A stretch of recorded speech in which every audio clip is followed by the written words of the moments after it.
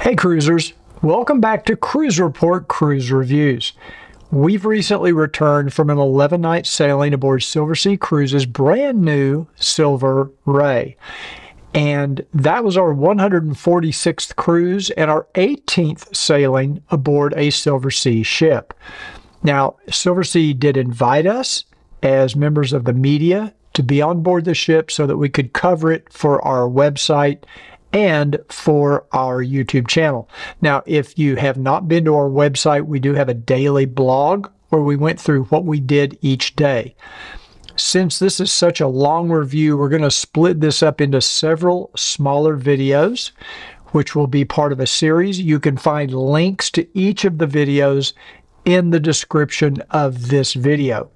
We hope you enjoy our review. Please feel free to comment, and don't forget to subscribe to our YouTube channel. Click that little button down below. Don't forget the notification bell. And don't forget, if you liked the video, give it a thumbs up. Thanks for joining us. Now let's get on with the review.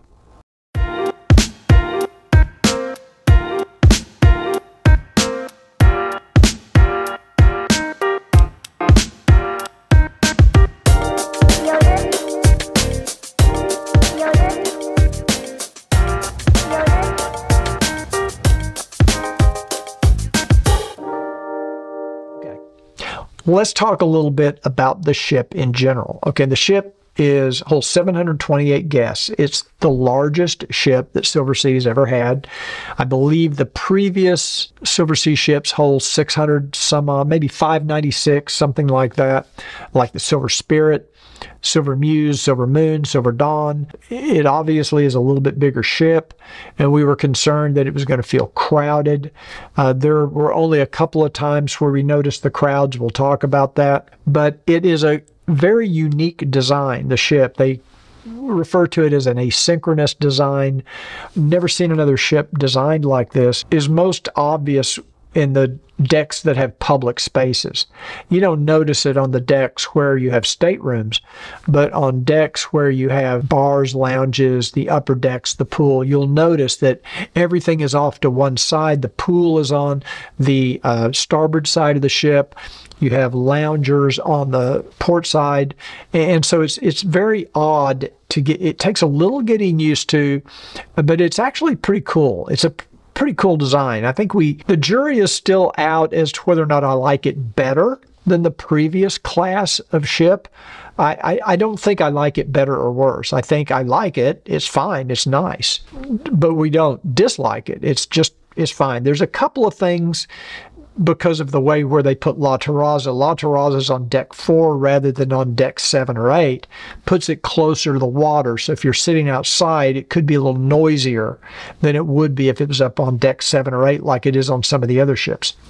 Other than that, there's some things about this ship I really do like better than the previous generation, but the other love those ships too. So no problem there. As far as decor, ship is really beautiful. There's more artwork on this ship than I can recall from Silversea ships in the past.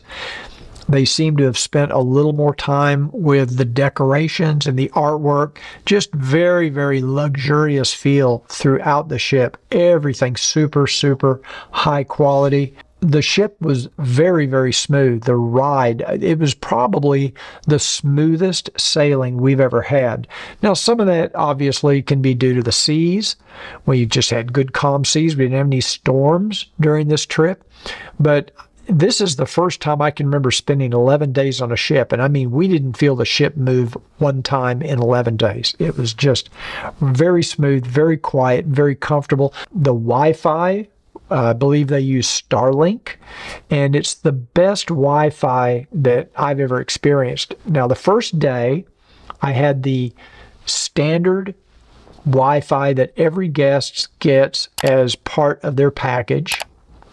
And then after the second or third day, we upgraded to the premium Wi-Fi. And the premium Wi-Fi is probably the best Wi-Fi I've had on any ship. Not only was it reliable, it was reasonably fast for a cruise ship. It's fast for a cruise ship. So I was able to even upload a video from the ship. Good job, Silversea, on your Wi-Fi and your Starlink connection. Deck 11 is the highest part on the ship that you can access, and it's basically just sun loungers. And I don't think I ever saw anybody on Deck 11. I went up there just to shoot video and take pictures, and I never saw anybody up there. So if you're looking, and the ship was full. They claim, I think there were 670 some or 680. I don't know the exact number, but they considered it a full ship, and I never saw a person up there. There's tons of sun loungers on this ship. There's lots of space, outdoors, deck space. Now, deck 10 is where there's a lot of public spaces. Forward, very forward of deck 10, you've got the observation lounge, very large, beautiful, expansive windows with a 270-degree view of the ocean. It's bigger than the observation lounges we've seen on other Silversea ships, but there is no bar there. So unlike other Silversea ships, there's not a bar in the observation lounge, but there is the salt bar, but it's right behind the observation. So anybody that wants a cocktail, it's very easy to get a cocktail in observation. You just go right back to the salt bar, salt lounge.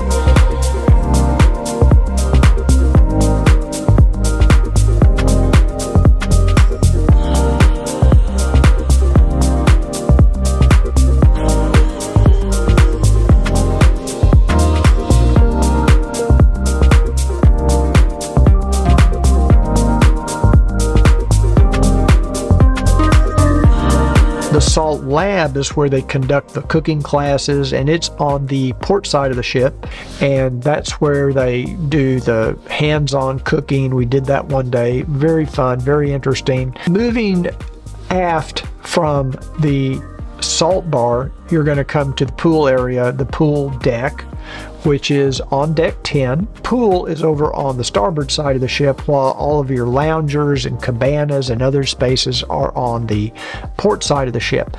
Very beautiful pool.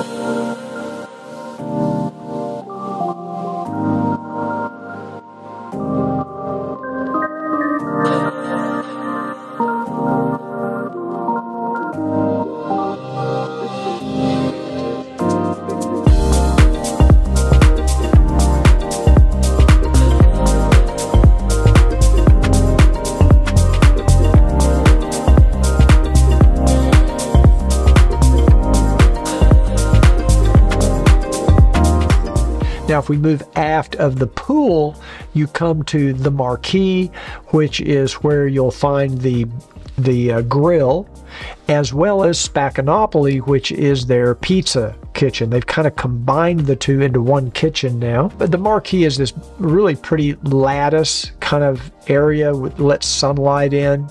Very different than the other Silversea ships that we've been on. They really did a nice job with the design.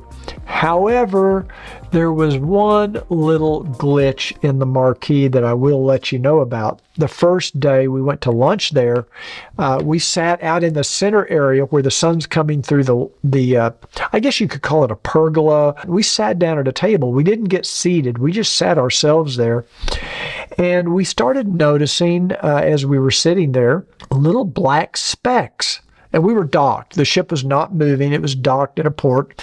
And there's these little black specks on the plate and on the table. We thought maybe it was pepper. Come to find out, when the maitre d' came over, by the way, great job, JP. He came over to greet us, and he told us, no, it's not pepper. It's actually ash or something from the smokestack, which is just forward of this marquee. That is a fail. That is something that Silversea is going to need to address.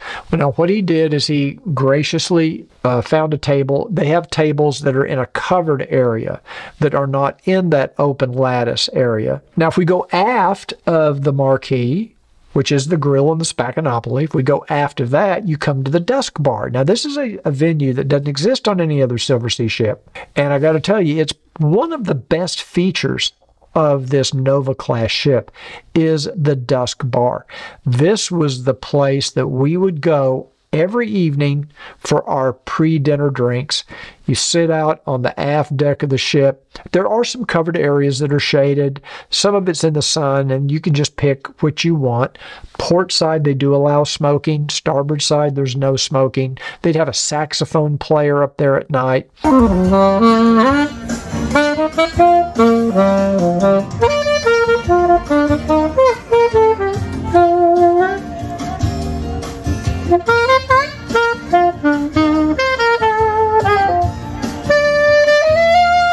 And it was just an amazing place to watch a sunset, to have a cocktail, meet with friends. We made new friends on this cruise. There is a small jogging or walking track, and it kind of walks through the dusk bar. It kind of walks behind the pool area. I think it's 8 laps, makes up a mile. Decks 9, 8, 7, and 6 are all staterooms. Now, one thing that's, or I should say suites, because everybody gets a suite on Silversea.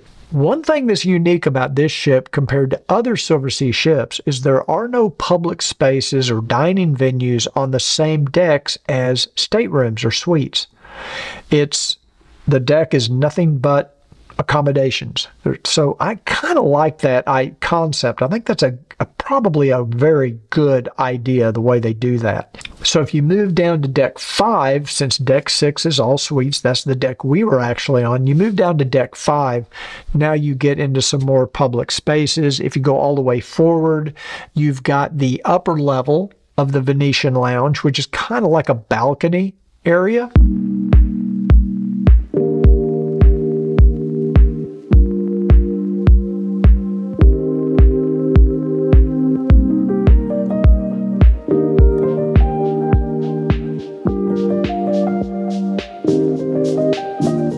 You also have the Odeum Spa, the salon, and the fitness center.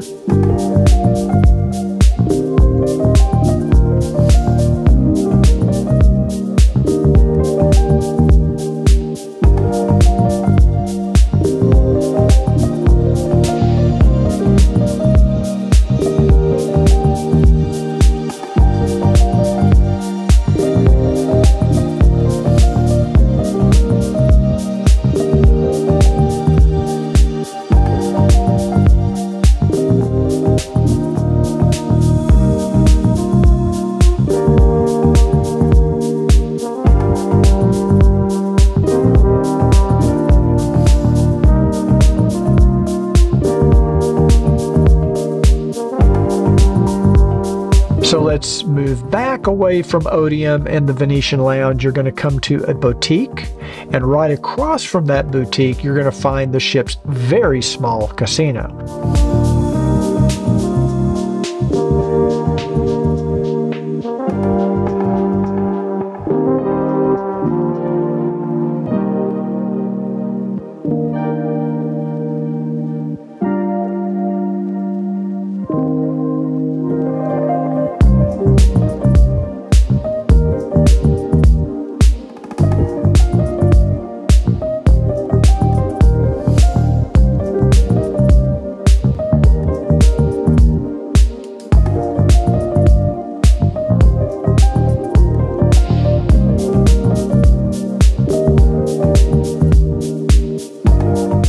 So if we move back from the casino and the boutique, we end up at Dulce Vita, which is kind of the standard lounge on Silversea ships, what they used to call the bar. And then on the Dawn, Muse, Moon, Spirit, they changed the name to Dulce Vita.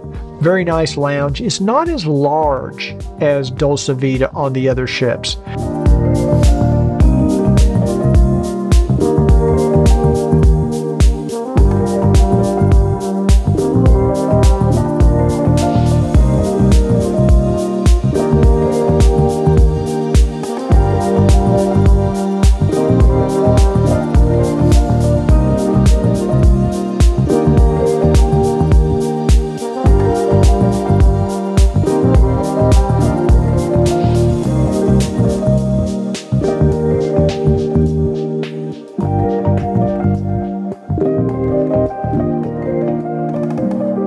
Go aft of Dulce Vita, you end up at Silver Note, which is another dining venue, specialty dining, but it's included in the cost. We'll cover that under food and dining.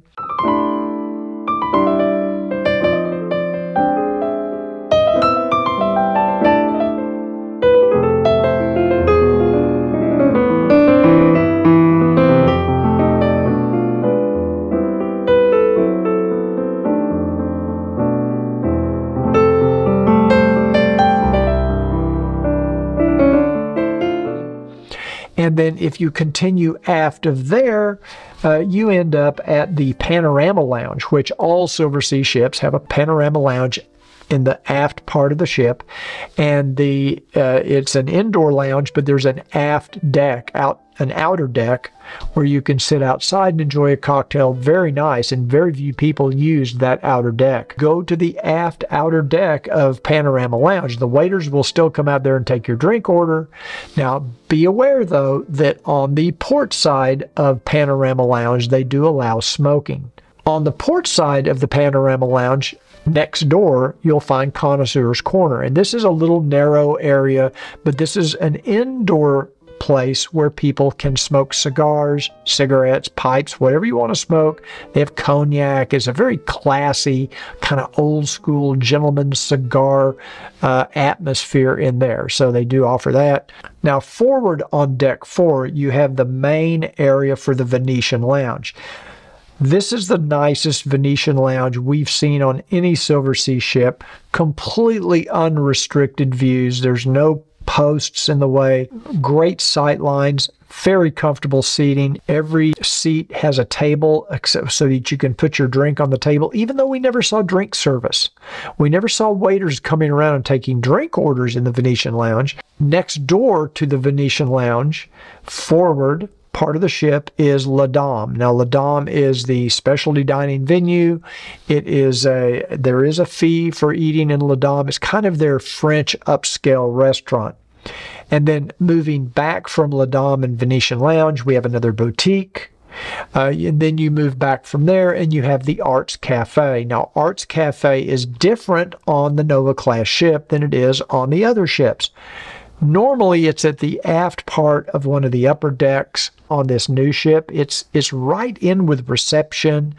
There's the shore excursion desk right there. There's reception. It's centrally located in the ship. It's a little bit larger, I would think, than the other arts cafes. What's different, one thing I really like is they have this nice long work table where you can sit in the morning. I would sit there every morning, work on my computer, have my coffee, get my blogging done. I really like that table. And I will talk a little more about Arts Cafe under food and dining. Now, if we move aft from there, you have Kaiseki. Kaiseki is the Japanese restaurant on board.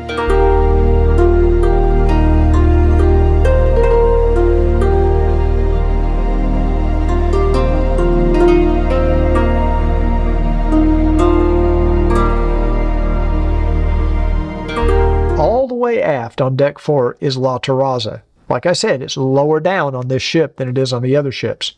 And La Terrazza is the ship's buffet for breakfast and lunch. And then in the evening, it becomes an Italian bistro.